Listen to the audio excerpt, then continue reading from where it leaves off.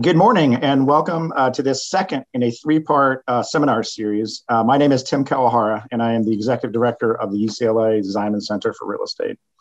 Today's seminar is titled Climate Change, Health and the Built Environment, Adaptation and Community Resilience. This is a series intended to lead a multidisciplinary examination of the interconnectivity between climate change, human health, and the built environment.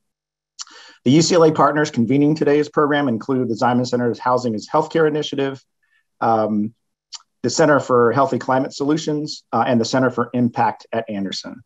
And just one quick housekeeping item, we will reserve time for questions at the end of the seminar, so we encourage you to submit any questions you may have in the Q&A function.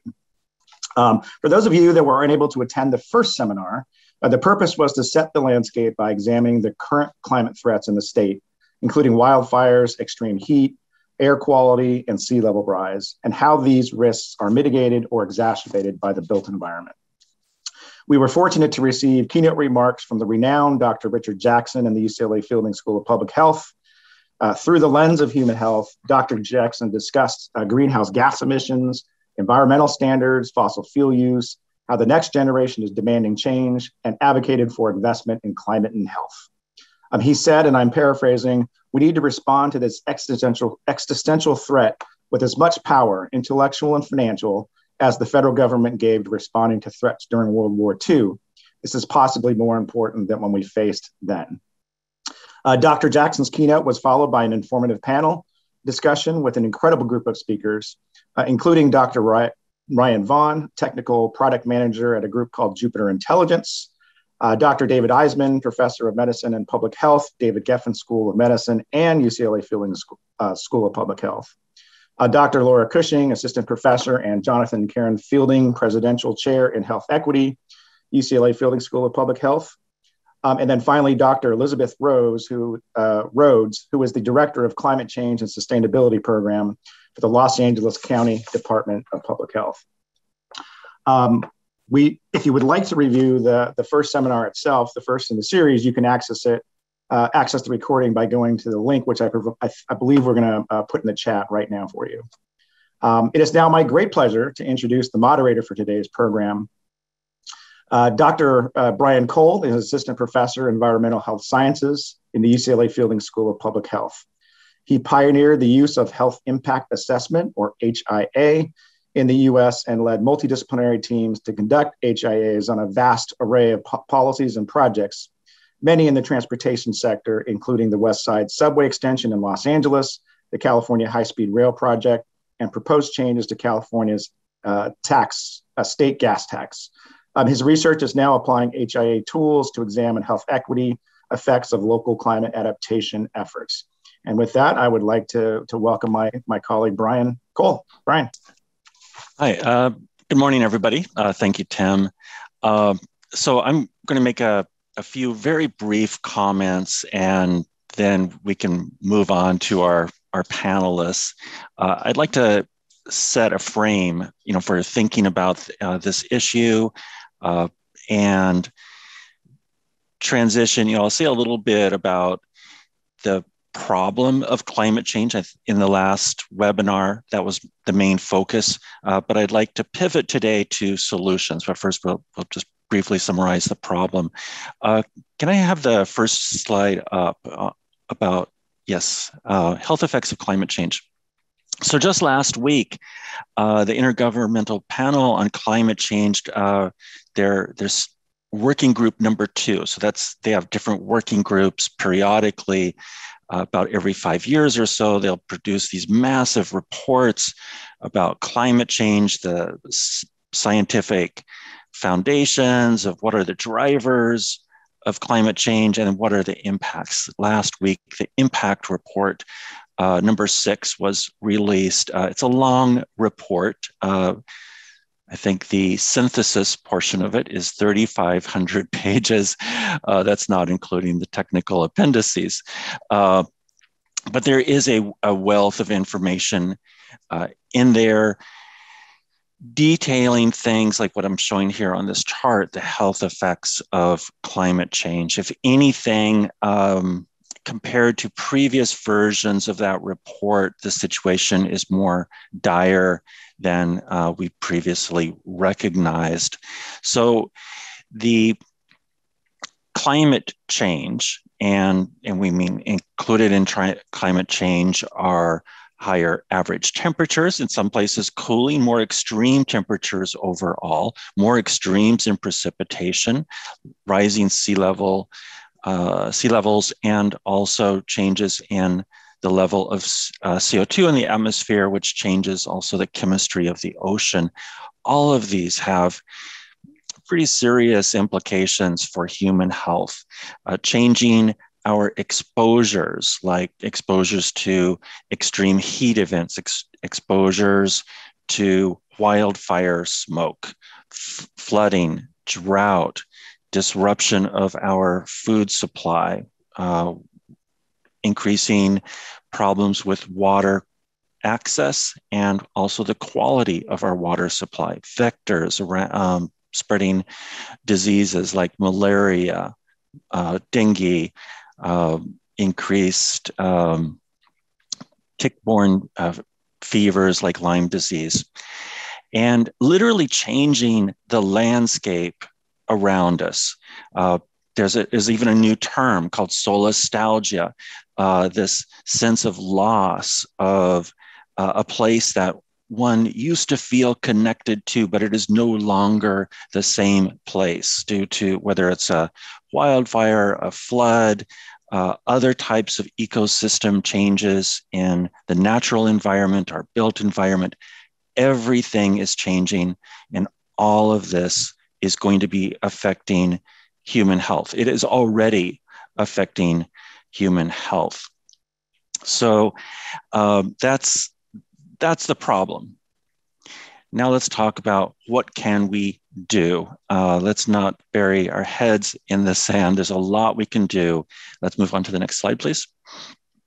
Oftentimes people will divide up climate action, and I'm going to group all of these different actions together because I think sometimes we make too much about the distinctions between mitigation, for instance, which means reducing the levels of greenhouse gas in the atmosphere. That's primarily by reducing greenhouse gas emissions, but it could also include sequestration, locking up that carbon in plants, in the soils, in the ocean. And then we have climate adaptation. So recognizing that climate change is already underway, and we have to prepare our infrastructure, our policies, our social systems to meet the challenges of climate change. And then we have resiliency. That means building capacity. And I would say a lot of this has to be very local. It's not exclusively local, but largely local. Capacity to recover and adapt to climate changes, emergencies, whether these are the slowly unfolding variety like sea level rise or the sudden ones like wildfire. The changes that we need involve our physical infrastructure, policies, and programs. I love this photo here. It's a solar panel, obviously, but the program is taking coal miners. This is in West Virginia, and retraining them to be solar installers, and just emblematic of the type of transition that we need to make. And then changing our social systems to be responsive to these challenges. And I will posit, and perhaps we'll have more time to talk about this later in our discussion today, is I'll posit that we need to rethink our social systems, our governance, to be more adaptive and quickly responsive. That there is a place for command and control, top down, but that by itself will not be sufficient. Next slide, please. The other thing, and we're talking about health today, the thing to keep in mind is that the health effects of climate change are not distributed equally. In general, it's those populations not where the temperatures are going to be increasing the most, but it's those populations that are most vulnerable, that are living on the edge, whether that's people living in areas of concentrated poverty in the United States, marginalized communities, or globally, people who are living subsistence farmers, especially areas like sub-Saharan Africa, parts, the Andean region, of Latin America, particularly going to be very hard hit by climate change. Now, it's not just because these populations are going to be hit hard by climate change, but they also are in the forefront of change, building this adaptive capacity. There's an enormous amount of what I call local knowledge that we can tap into about what works, what doesn't, what's going to be the best fit for a climate resilient solution in a particular community. And then also, one thing I found in some of my own research, interviewing sustainability managers around the United States, is the value of a public health lens. That, climate change, unfortunately, is still a controversial issue in some pockets, even though we see it all around us. But public health is an issue that it is easier, COVID notwithstanding, it is actually easier to get people mobilized around public health issues, especially at the community level, than around climate. Climate may have effects that are quite distal, but public health tends to be more immediate. And many of the sustainability managers that I've been interviewing say, we want to work more with public health because we can get more stakeholders on board, and those climate skeptic policymakers, they will join us in implementing these climate actions in a way that they would not if we were focusing exclusively in terms of focusing on climate change alone. So this is our call to action. And I'm really interested to hear what our panelists have to say about this. We have a huge amount of experience today. We have Sarah Neff. We have she's the head of sustainability for Lend-Lease Americas. Jonathan Parfrey, Executive Director of Climate Resolve, and Ben Stapleton, Executive Director of the U.S. Green Building Council, Los Angeles. So let's start off with Sarah. I'd like each of you perhaps to say a little bit about what you find exciting and in your work, and we'll get into a discussion of like, how do we raise up these best practices, this innovation that's out there. So much is being done. How can we do more? So Sarah, thank you. Thank you. And thank you so much for having me. Brian, can you just give me a thumbs up if you can hear me okay? Am I sounding fine? Good. Thank you, guys. So hi, everybody. Just throw up my slides whenever. So excited to be here. I'm Sarah Neff. I'm head of sustainability for Lend-Lease Americas. We are an unusual company. So if you want to go to the next slide, we'll just take a second to talk about what it is that we do. So we're a global company. We are based in Sydney. The Americas headquarters is in New York. We're an old company, so we've been around 1958, but we touch a variety of asset types. So I do a lot of military housing. We have 40,000 military homes across 18 communities. We're also pure construction.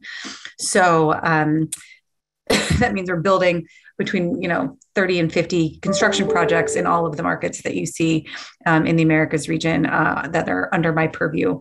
We also do straight investment management and development. We're raising funds with JV partners. We're deploying that capital and building projects, including in Los Angeles. And then we have a large sort of its own thing, 15 million square foot development with Google. So I am running sustainability across all of that, which is crazy and exciting, and I enjoy it quite a bit. Next slide. And so here's what I'm excited about.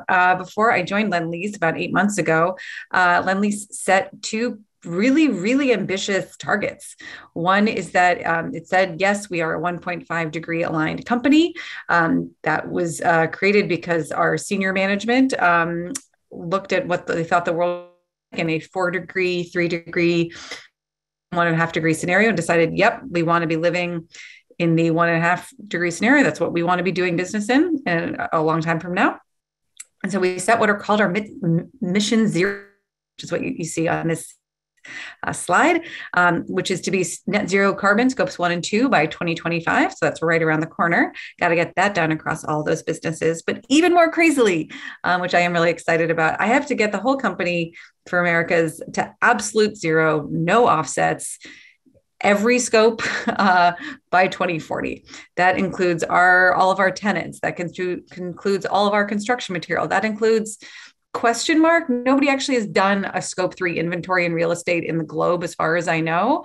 So we'll be spending the back half of this year actually determining what is in and what is out on scope 3. So we know exactly what that means. It means we're going to have to be ripping out any gas using equipment we have and replacing with all electric. I mean, there's a lot. We have to figure out zero carbon concrete and zero carbon steel and zero carbon cement mixers. And there's zero carbon forks. I mean, we got to do it all. So there's a lot. I'm finding it really exciting. And then on the social piece, that is also really important to us. So we've also committed by 2025 to creating $250 million of social value.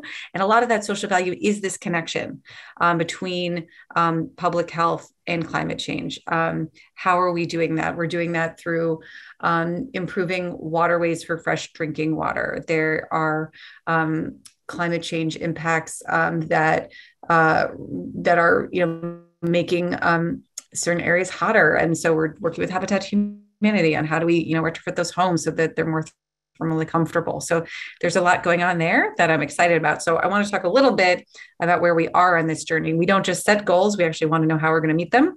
So next slide. So we started out here. Around climate change. So this is what happened. This was before my arrival, and then you'll see Sarah in a second. So we knew that we were going to have to figure out how to decarbonize from an investment standpoint. That means we'd have to pick joint venture partners and funds and those who finance our sustainability linked loans. They're on board with all of everything we're doing in terms of decarbonizing. We also know that everything has to be all electric. So from here on out, in investment management and development, these are going to be all electric buildings. This is tricky in places like Chicago and Boston with very cold winters and not amazing low temperature heat pumps available. Pretty hard to do it in Alaska military community right now, but we are working on it. But yes, the default is all electric. And if we have to do gas right now, what we're doing is like the gas, there is a boiler, but it only turns on if it's -10 or below. And theoretically, we've made the retrofit pretty easy. So we're not just like, well, I give up, it's cold, so we'll just use gas all the time. We have a commitment to be using 100% renewable electricity before 2030. There's a variety of ways we're doing that. Happy to talk about it. I think I'm going to sneeze, but I can't tell if I am. Am I? I don't think so. Okay. And then scope 3 that we're going to have to work with our supply chain partners. We're doing that now already through setting embodied carbon targets and needing to meet them. So we're working with our concrete suppliers and our steel suppliers. That's very much happening in Los Angeles right now. And then working with our tenants who are going to have to transition to 100% renewables at some point. And so trying to bake that in now. So my last slide is going to talk about, and you don't have to read this whole on our website, don't worry about it, but we actually have a roadmap. So this is what I created when I got here. I was tasked with, all right, we have these goals. We sort of know what the steps are, but how do we actually so each of those business units that I discussed, construction, military communities, investment management, development, and the thing with Google, all had to create their version of this roadmap, which then rolled up into a roadmap for the Americas region. And you can see basically when we think that we're going to be starting and done with stuff. Some stuff was easy. We started it right away. That's green leasing program was an early win. We figured out how to get 100% renewables for a lot of our assets through our utilities. We're already getting pretty good at doing life cycle costing analysis, LCA analysis for our construction projects to minimize it in that way. Certain things are going to take quite a bit longer. For example, the Google project is already sort of experimenting with zero emission refrigerants now, but I think it's going to kind of take military quite a bit longer to get there. The retrofitting gas mixed fuel buildings to all electric is not commercially viable right now. And I see us starting that activity in 2030, if not earlier. We're seeing some alternative fuels now where we have 100% renewable diesel for no projects at all, but we have a little bit of diesel for projects in California. But my Europe team can get 100% renewable diesel everywhere. So we have one of those. The future is here. It's just not evenly distributed. So I'm really excited to be sort of working on all of these aspects of our business and driving. My job is to drive us forward on all of these activities as we march towards our 2025, 2030, and 2040 targets. So I think I've kept myself under minutes, and I will turn it back to Brian. So thank you so much for having me. Thank you, Sarah. You actually, I think, have some time left, but we'll devote it to Q&A. Yeah. So next we have Ben Stapleton from the U.S. Green Building Council, Los Angeles, Executive Director there. Ben, thank you. Thank you for having me today, Brian, and the whole Ziman Center. Go Bruins. I'm a Bruin, so I always appreciate being able to speak at these events. And you asked kind of what I'm excited about, and really, part of the reason I work in this space, I'm sort of a sustainability generalist, is that I love that through the built environment, we can really kind of bring everything together. It gives us something concrete that really touches issues from energy to water to waste to mobility. And so I'm excited about our ability to really kind of bring awareness and start creating more impact. Next slide, please. And a little bit about who we are. So we're the U.S. Green Building Council, Los Angeles. We're an independent nonprofit. So while we're affiliated on some level with the Green Building Council that runs the LEED certification and credential you may know and love, our mission is different, really focused on leveraging the built environment as an entry point to transform Southern California into a more sustainable region for all. We've grown our programming quite a bit over the past few years and really focused on direct community engagement and education, and really trying to be the premier sort of sustainability focused membership organization here in the Southern California region. Next slide, please.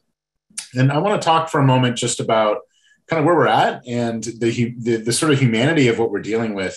I think when we look at where we're at when it comes to climate change right now, we all kind of hear the doom and gloom, and you sort of look at the degree temperature change range that we need to stay within. If you look at this graph here, it's kind of like, okay, are we going to reach low emissions or very low emissions on the scale? That's going to be tough to do. The reality is we're probably going to be, in this mid-level emission standpoint. And, this is a very real thing. You talk to younger people these days, you talk to those who work in the space, a lot of people feel very overwhelmed and depressed when we kind of look at where we're at. I mean, emissions still went up last year, which is sort of a thing we have to think about on a day-to-day basis. And we get sort of lost in this data. If you go to the next slide. And if this looks familiar to you, I sort of think about what we've all been living through over the last couple of years and COVID and how we've been checking graphs and what is the case count this week versus last week. And I just want us to take a sort of step back. I think we get lost in this data and it starts to feel like, well, I can't really do anything. So I'm just going to sort of, give up. And if you go to the next slide, please.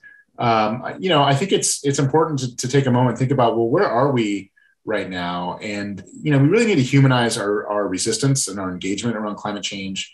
This struggle for progress is eternal as a human race, as a species. Our generations before us are dealing with putting food on the table, having a home, having a job. And, humanity in so many ways is so much further ahead of where we've been.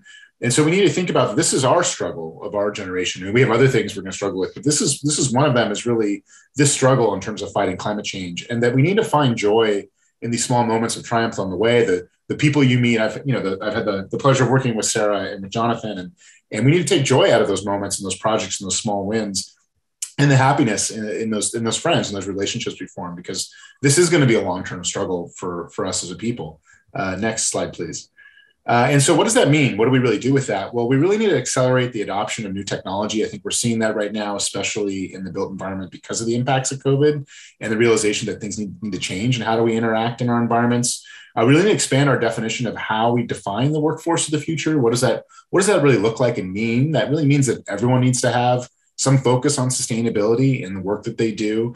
And we need to think long-term about adaptation and resilience. Brian mentioned this at the beginning, and this is about adaptation right now as a species. The planet is going to be fine to a certain degree, but we need to adapt, and we need to figure out how we're going to be resilient going forward. Next slide, please. And so I just want to encourage you to kind of leverage the green building community. Again, coming back to the work we do, it's very intersectional, whether it's LEED or other certifications. Next slide, please.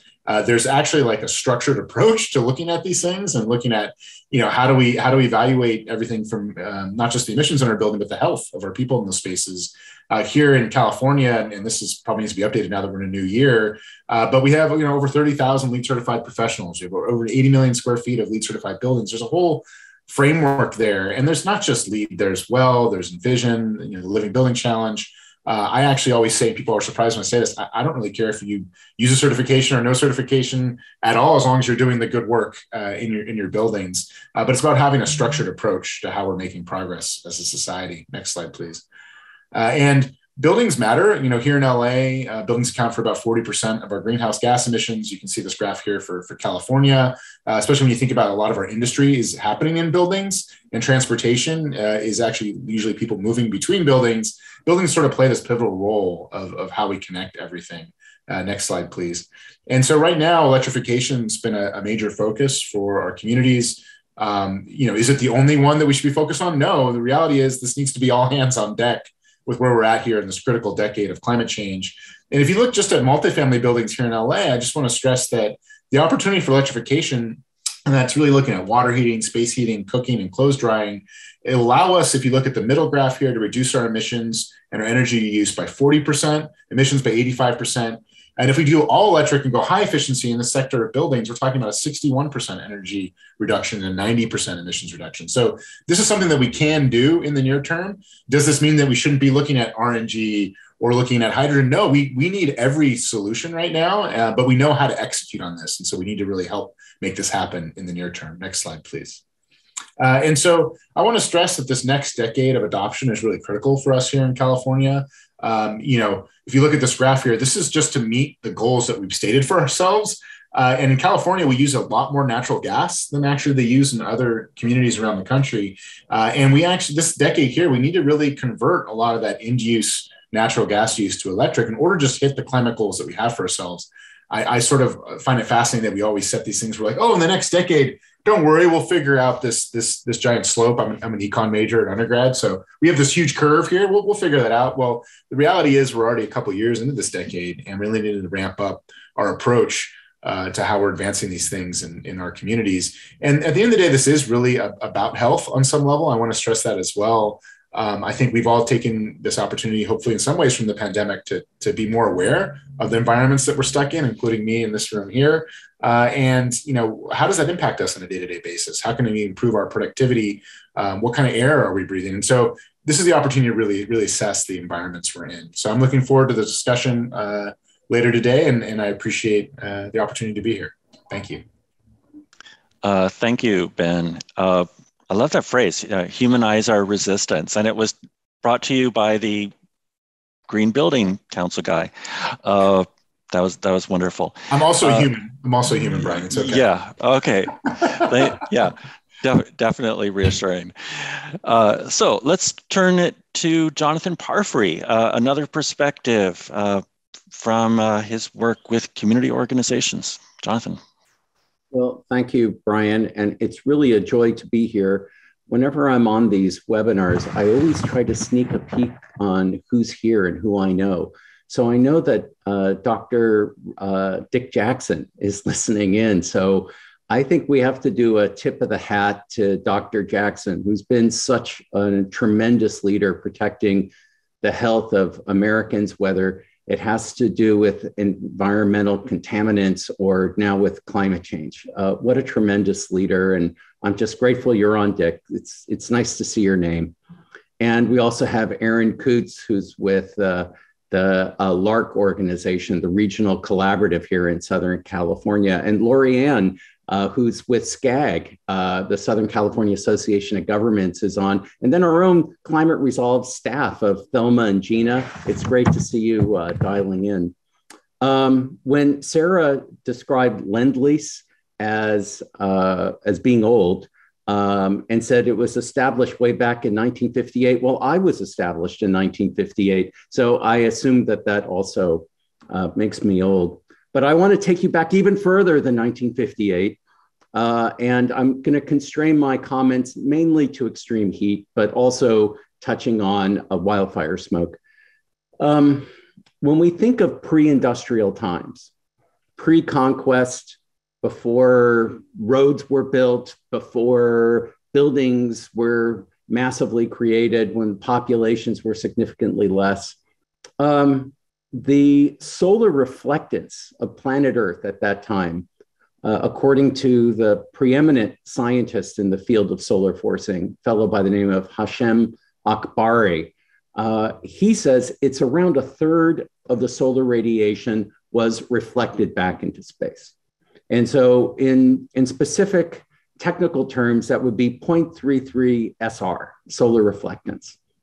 And now when we've built our cities, the way we've built them is that they're now under 0.1. We reflect less than 10% back into space, contributing to what is called the urban heat island effect.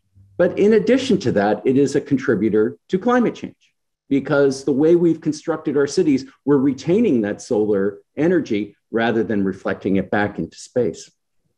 And so I want to take you back to pre-conquest San Fernando Valley.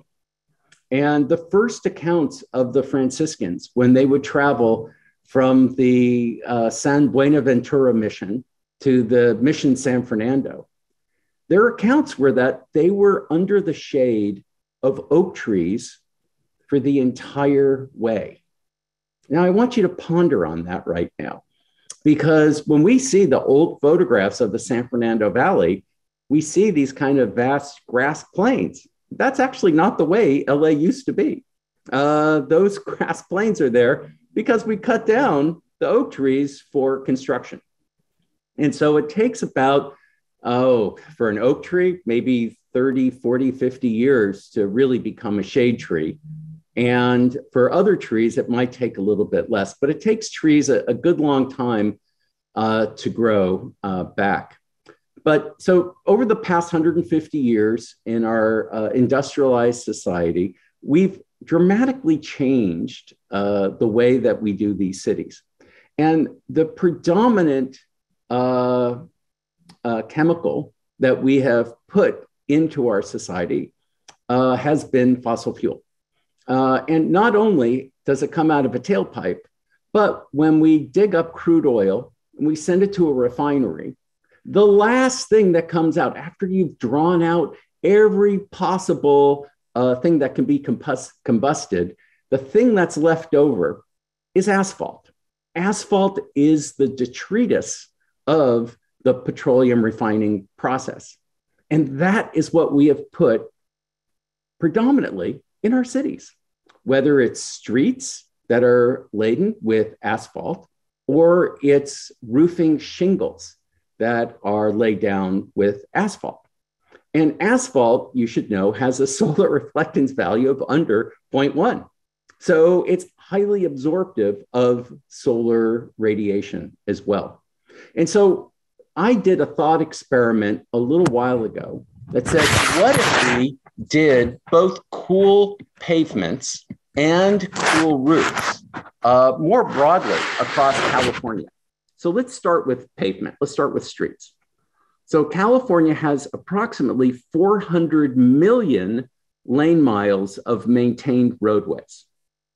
And this is statistics from Caltrans. And of course, the vast majority is covered in black asphalt. And then if we put a cooling slurry on top of that 5%, or excuse me, let me correct myself, 0.5%, half of 1% of those 400 million lane miles, that would be 100 and, well, it came out to around $400 billion to be able to cover half of 1% of the streets. And if we did cool roofs, we have 12 million homes in California. And again, most of our state is composed of asphalt shingles that absorb the sun's energy. And that energy then goes into homes, makes us use more electricity to cool down those homes. But instead, if we replace those shingles with cool roofs, that let's say we did half of the homes in California, the price tag for that would be around $90 billion. Now, I think that's a lot of money. And it means that we have a huge commitment ahead of ourselves in order to change the geoengineering experiment that we've been doing the last 150 years. We need to be more in balance with nature by having more reflective material.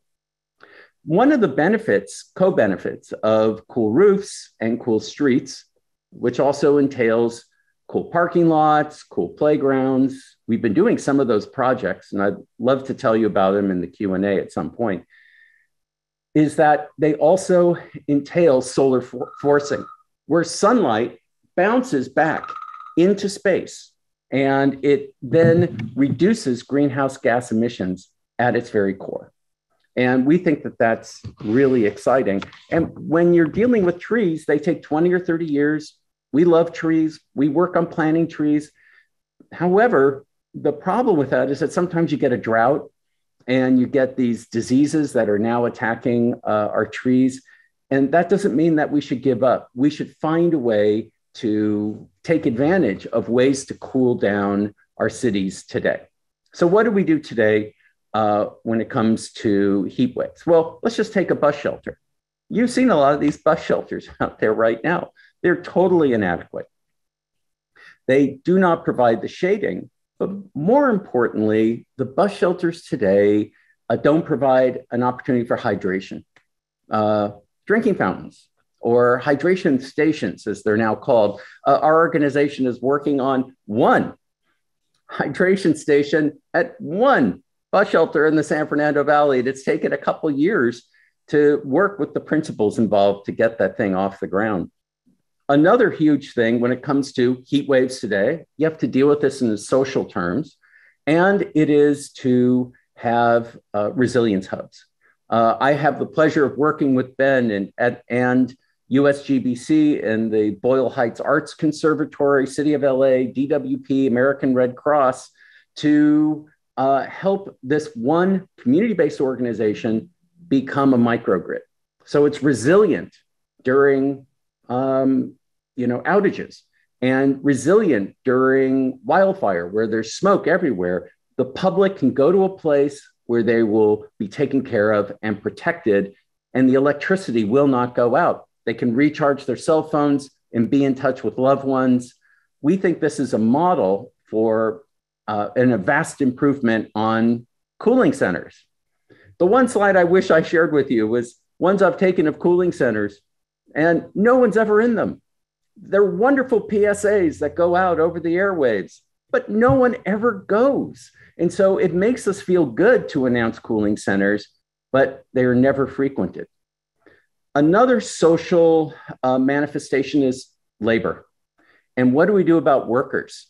And another person on this call is Mariana Estrada, who's now a graduate student at UCLA. She used to work at Climate Resolve, and she worked in an Amazon warehouse in Riverside County. And there was no air conditioning where Mariana worked. There was, what has air conditioning? It's when Amazon imports electronic equipment that gets refrigerated. But the people moving the electronic equipment doesn't get air condition. Did I say evacuate? No, I meant to say air conditioned, excuse me. So into the chilled rooms. So there's a ton of roof space on top of these warehouses and distribution centers. We should use that for photovoltaics that operate AC underneath them. And last but not least, there are things that we can do about this through state law. The recent budget has allocated well over $1 billion on resilience in California over the next 3 years. There's funds in there for resilience hubs, 100 million at least.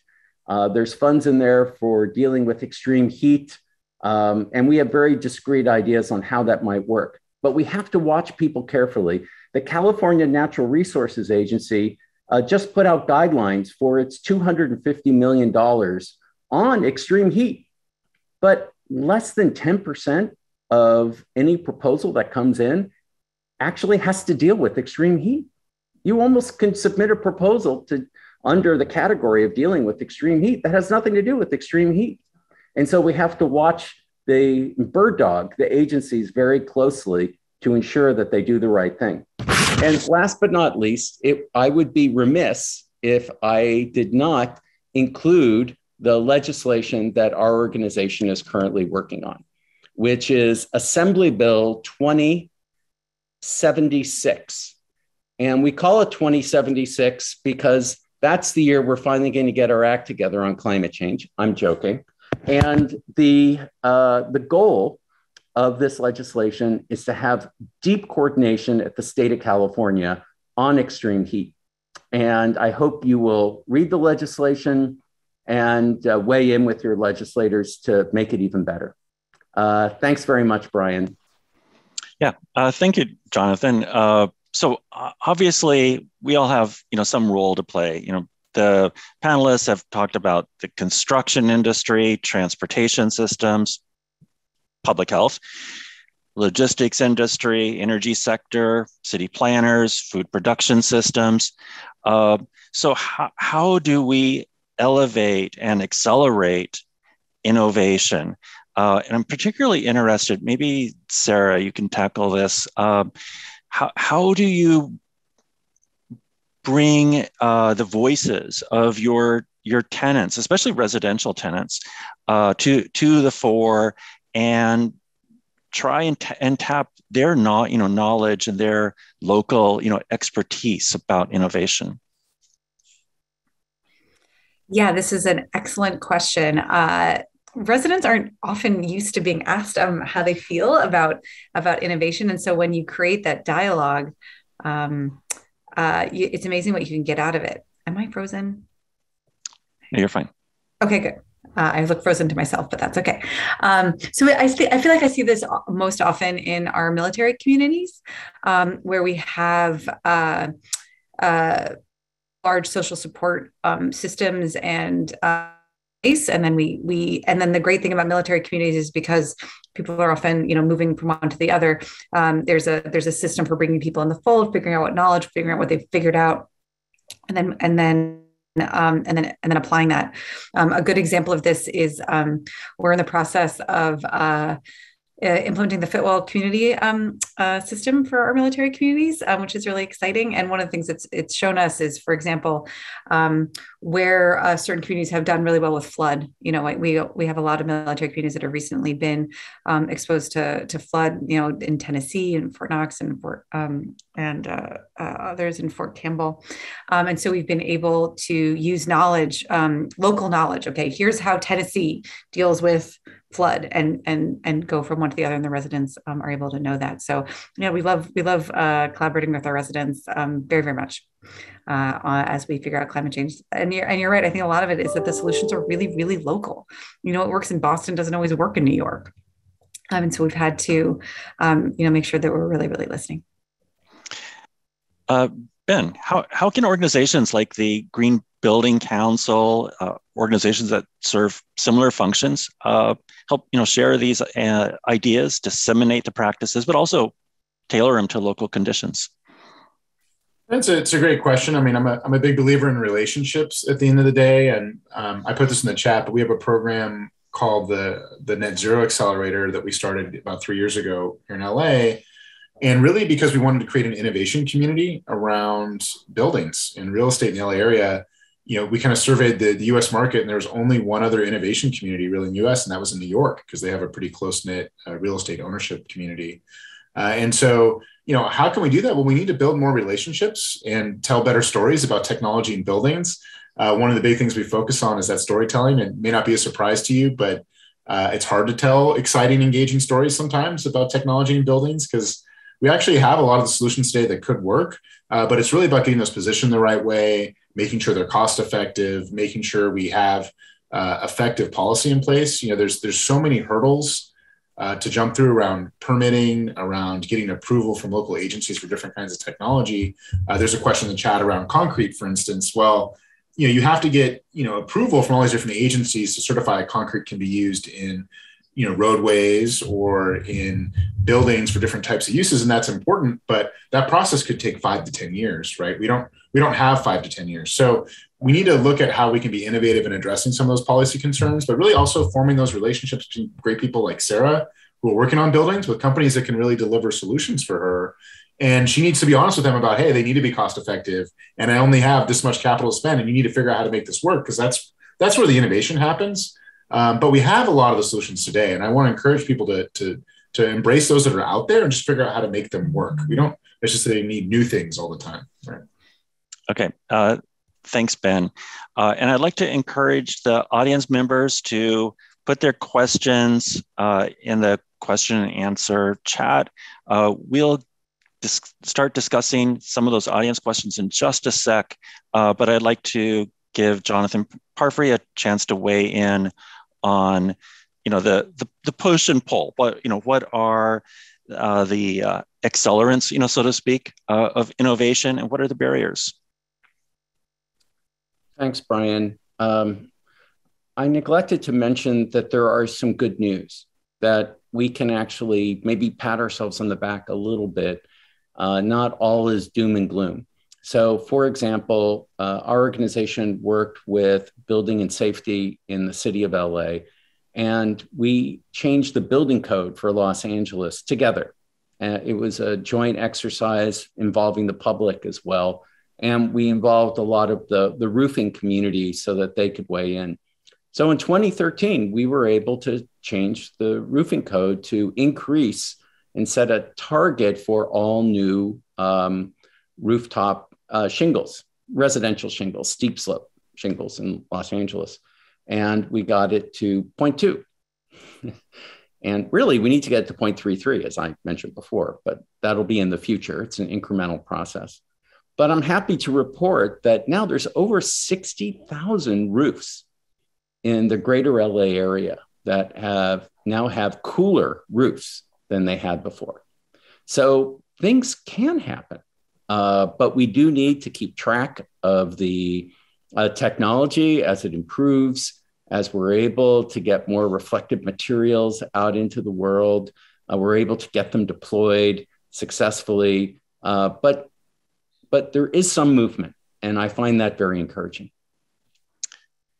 So one of our audience members, Aaron Coots, asked a question that I'd like to ask all of the panelists, and whoever wants to weigh in first can do so, about private sector. How do we push innovation out to the private sector? And I'll focus it on specifically around residential housing. The landlords who own, multifamily dwellings, whether those are rental or lease, existing structures. Yeah, we see a lot of innovation with new structures, but what can we do with the enormous housing stock that we already have out there, especially housing stock that is not the single family home? Yeah, I have a lot of feelings on this subject. Frankly, the easiest way to make it make the private sector adopt it is to make it cost effective. I would do a mixed fuel to all electric retrofit now if it was commercially viable. It's not currently, even in places where it is an extreme cold.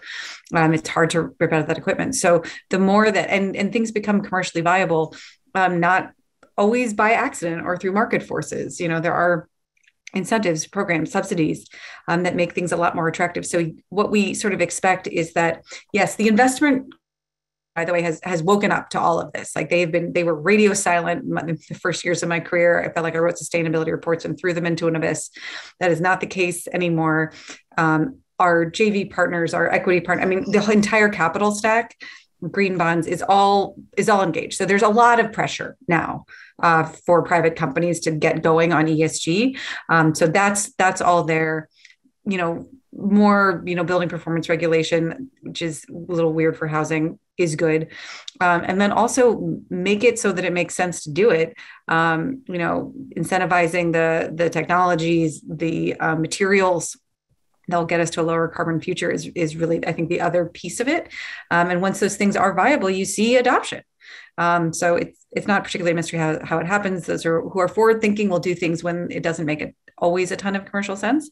And then those who are less forward thinking will do it whenever it's viable. We see that with solar, right? Lots of people in Los Angeles who have solar are not really people who care a ton about climate change, but when solar became cost effective and there were the right financial models to do it, solar took off. It needs to be like that for everything. Yeah, in my own research, I've been reviewing strategies of what they call the C40 cities. Those are cities around the globe who are the leading innovators. And at city level, climate mitigation, climate adaptation. And when you look at the leaders of the leaders, their focus is on funding, changing the playing field to make it economically viable to innovate and to innovate quickly.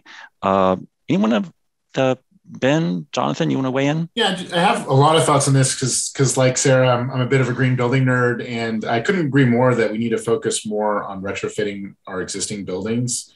99% of the buildings we have now are the ones we're still going to have, 10 years from now. And I think we focus too much on the newer buildings. So Sarah's exactly right. A lot of it is really around the financial models. If you think about, we have all these structures that don't really fit with each other. And multifamily buildings are a great example. We have owners of buildings who have tenants that aren't willing to invest in their space because they aren't, they may be on an annual lease.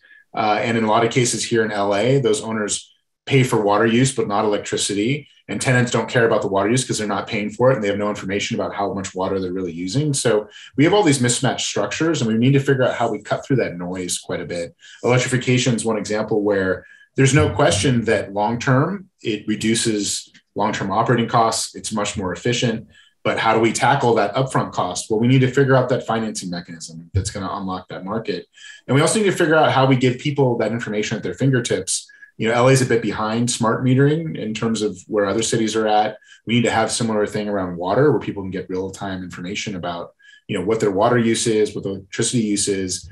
I think if you ask most people, they have no idea about what's really happening in their home and how that's impacting their energy or water use. So to put the pressure on them to say, hey, you need to reduce that. Well, I don't really know on an hour-to-hour basis, if I took the shower, if there's a leak, what's really affecting my water use, what's affecting my energy use. So a lot of this is about information and fixing those structures. And those are big, complicated systems. So I think we need to focus on how do we simplify things, especially from an equity standpoint in our communities of need, and focus on how can we invest now to reduce the next 20, 30, 40 years of operating costs in the face of climate change. Jonathan? Well, what comes to my mind on costs is some of the new housing that we need to create here in Southern California. I'm sure you're aware that there are the RENA numbers for Los Angeles County says that we need 300,000 new units by the year 2029. And our friends from SCAG could probably tell us the whole SCAG region, which I think is significantly larger, of the housing units we're supposed to have here in Southern California. So we have a housing crisis, we have an affordability crisis, we have an equity and social justice crisis, and we have a climate crisis. are there ways in which we can approach all of these at the same time? And it's hard because we also have a NIMBY crisis too. And so the trying to do infill, trying to gain greater density inside our cities and getting that past people who are holding on to the old Los Angeles and not ready to relinquish that vision is very, very hard.